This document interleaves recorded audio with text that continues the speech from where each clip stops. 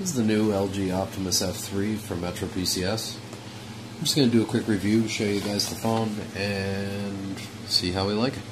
First off, it's got a dual-core 1.2 gig processor in there. The touchscreen is a 4-inch display. It's Gorilla Glass and true to natural color touchscreen. Turn down that brightness a little bit for you guys. There. Yeah, a little more.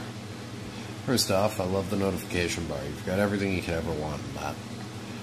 You have all your quick options right up here. Of course, you have Quick Memo, which is a great way to take a screenshot. You can even jot a little note on there and save it in your gallery. Brightness bar.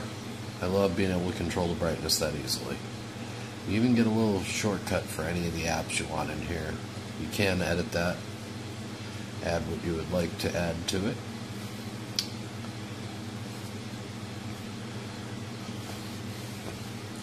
Now, first off, the display. I really like the display on this. The color is very bright and vibrant.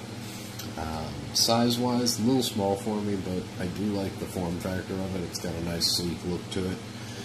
Honestly, it looks pretty much like the Optimus L9 that just came out. It's a little smaller, that's about it. Up top, you got your front-facing camera. Your rear-facing camera's back here, which I believe is a 5 megapixel. And you got your LED flash right next to it. The battery on this is amazing. It's got a 2460 milliamps battery. That is a really, really good battery. I would imagine most people could probably go 2 days without even charging this phone. You can do Wi-Fi calling on this. Out of the box, it comes with Android 4.1, and it does have 4G. This runs on HSDPA+, which happens to be T-Mobile's 4G. I've clocked speeds as high as 15 or 16 megabits per second out here, download, and the upload is 6 or 7 in my area. I'm in Rhode Island.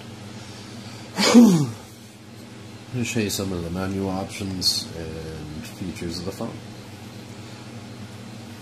First, right from here, you can actually pick your theme. They have 2 there that come with it. Optimus and Biz. You also have home screen settings.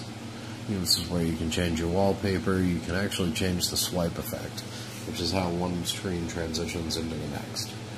They have a bunch of options for that. Basic, breeze, accordion. We're going to change it to accordion probably.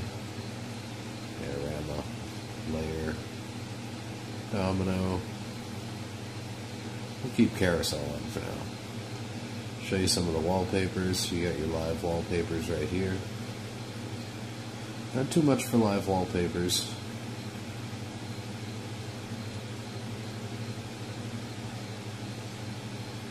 And not too much for regular wallpapers either.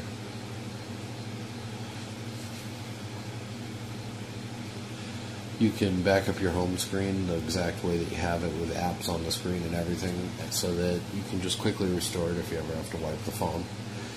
Can't do a screenshot on this.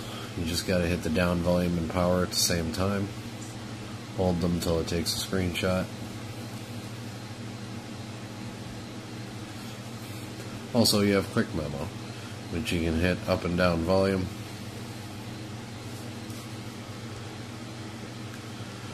And you can even jot a little note, make a weird smiley face,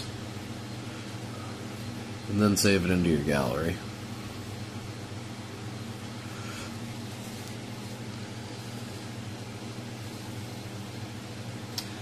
Well, that's my review. Thanks for watching. Make sure to subscribe to my channel and check out my blog at metrophonerepair.com. If you have any questions, anything I didn't mention, just ask. Nobody's perfect. I'm bound to leave something out that you're interested in.